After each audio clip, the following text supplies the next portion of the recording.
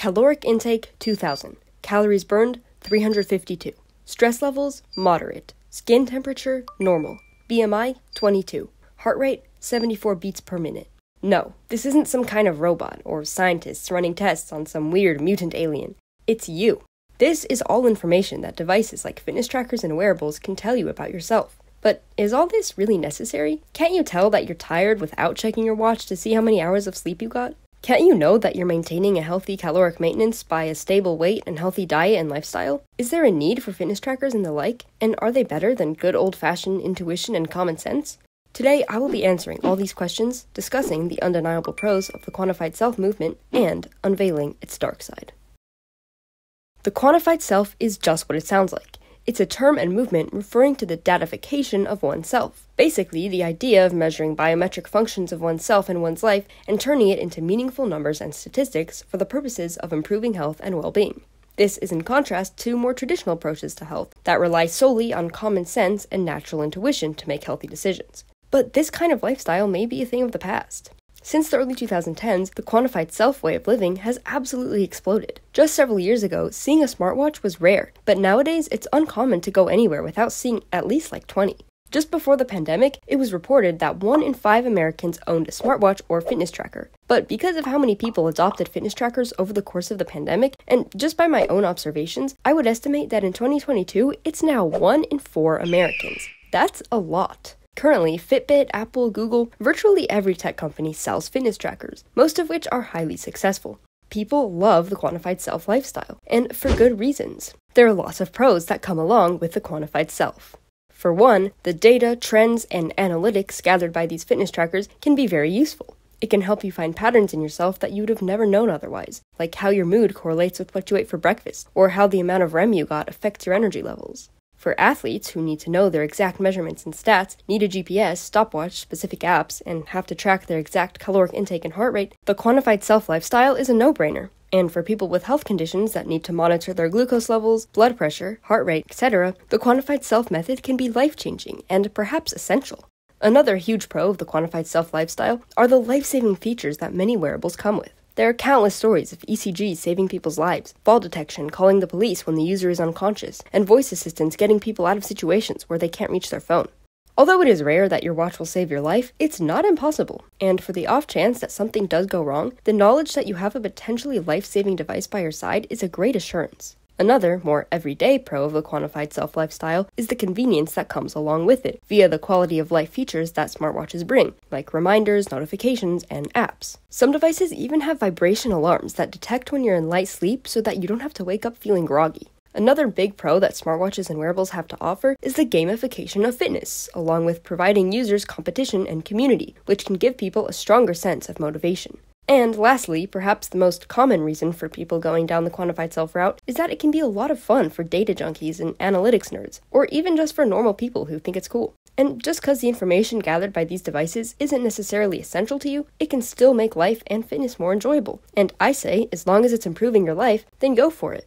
However, there are some less than pleasant aspects of the quantified self movement and lifestyle that need to be addressed. For one, depending on your personality, it's easy to get swept away into the numbers and become a little too obsessed with your data, to the point where it starts to become unhealthy, like obsessing over the exact number of calories in a meal or how much sleep you got. Perhaps waking up and seeing that your sleep score is less than ideal would make you feel grumpy and less energized, even though you would have been completely fine if you didn't see it. Similarly, another con of the quantified self movement is that it has the possibility to get you to listen more to the numbers instead of to what your body is telling you. Despite all of the precise information fitness trackers display, you still know yourself the best. And if the numbers aren't adding up with how you're feeling, trust yourself, not the device. Unfortunately, it's sometimes easier said than done if you're really invested in the lifestyle. Another very important downside to the quantified self route is privacy. The data these devices collect about you don't just go to you. They most certainly also go to the supplier of the wearable. Whether they're able to see that data is debatable, and probably depends on the company and situation. But to be safe, I would expect the worst, and just assume that they have access to it. I would also not rule out the possibility of your data ending up in the hands of third parties, who can capitalize on your information for commercial reasons, like more precise ad targeting, and who knows what else. I would also not be surprised if your biometric data also finds its way into the hands of your own and or foreign governments for the purposes of increasing surveillance and population tracking. In fact, I would almost expect it. The last thing to be aware of before plunging into the quantified self lifestyle is that it might be a stepping stone towards the idea of transhumanism, or the merging of humans with technology. This is a goal that many companies and governments seem to share, and the quantified self movement may be a branch of that. Fitness tracking is changing people's mindsets. In a way, it's warming people up to the idea of viewing themselves more as machines, as a bunch of numbers. See, we started out with just computers, but over the years, new tech has been invented, each one more personal than the next, more intertwined with human life, and more privacy invasive. We started out with just computers, which have little ways to track you compared to other devices. Then came phones, which have GPS, microphones, and cameras, and are with you at all times. Next, wearables, which do all the tracking of phones, plus biometric tracking. Everything from your heart rate to your fitness level to your sleep schedule and more. Then, VR. It can scan your room and surroundings, and in the future, it may be able to scan your irises. VR is even more intertwined with the human psyche than phones or wearables, because instead of interacting with the screen, you're interacting in the screen. But I believe that the last stage consists of chips, implants, and eventually, maybe cyborgs. I know it sounds kind of far-fetched and futuristic, and maybe it is, but you can't help but notice the trend that technology becomes more and more involved and more invasive every year. Now, I'm not even saying that the merging of humans with technology is inherently bad. If personal choice and control over one's own data and enhancements is involved, it may be an amazing thing and the way of the future. But currently, there are a lot of ethical questions surrounding the transhumanist movement, not to mention the fact that many of the people and organizations pushing for it are sort of creepy and dystopian. I'm not saying you shouldn't keep an open mind about future possibilities, but just something to be aware of before diving headfirst into the quantified self movement. So, that being said, who should use the quantified self method? And is it worth it? Well, I think that this way of managing health is a good fit for athletes, people who need some extra motivation, people with certain health conditions, and data junkies, or just people in general who find pleasure and motivation from looking at their stats.